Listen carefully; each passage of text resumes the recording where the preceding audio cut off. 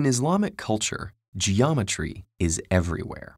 You can find it in mosques, madrasas, palaces, and private homes. This tradition began in the 8th century CE, during the early history of Islam, when craftsmen took pre-existing motifs from Roman and Persian cultures and developed them into new forms of visual expression. This period of history was a golden age of Islamic culture, during which many achievements of previous civilizations were preserved and further developed, resulting in fundamental advancements in scientific study and mathematics. Accompanying this was an increasingly sophisticated use of abstraction and complex geometry in Islamic art, from intricate floral motifs adorning carpets and textiles to patterns of tilework that seemed to repeat infinitely, inspiring wonder and contemplation of eternal order. Despite the remarkable complexity of these designs, they can be created with just a compass to draw circles and a ruler to make lines within them. And from these simple tools emerges a kaleidoscopic multiplicity of patterns. So how does that work?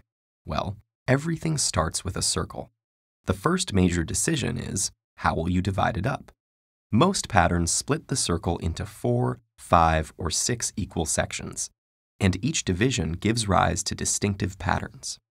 There's an easy way to determine whether any pattern is based on 4-fold, 5-fold, or 6-fold symmetry.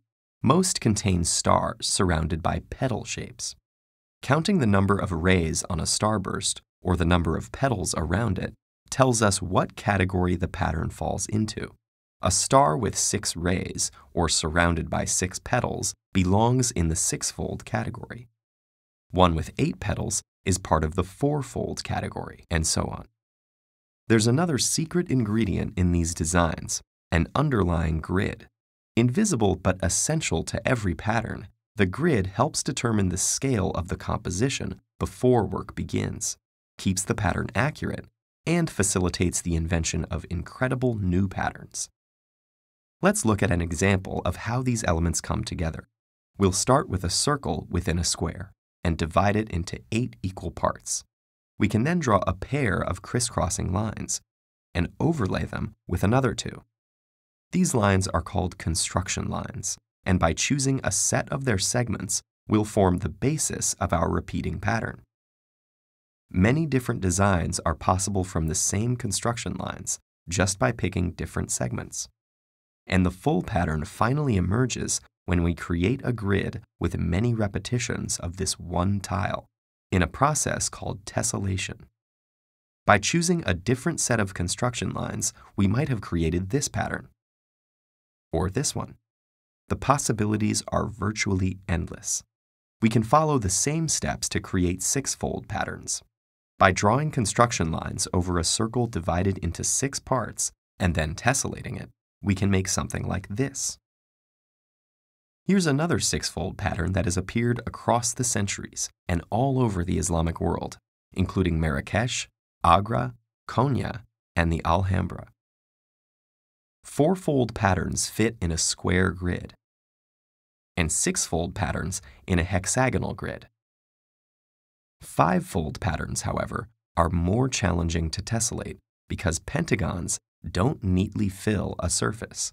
So instead of just creating a pattern in a pentagon, other shapes have to be added to make something that is repeatable, resulting in patterns that may seem confoundingly complex but are still relatively simple to create.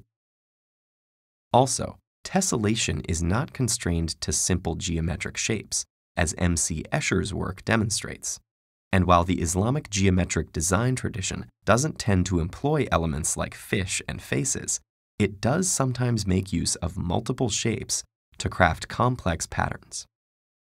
This more than 1,000-year-old tradition has wielded basic geometry to produce works that are intricate, decorative, and pleasing to the eye. And these craftsmen prove just how much is possible with some artistic intuition, creativity, dedication, and a great compass and ruler.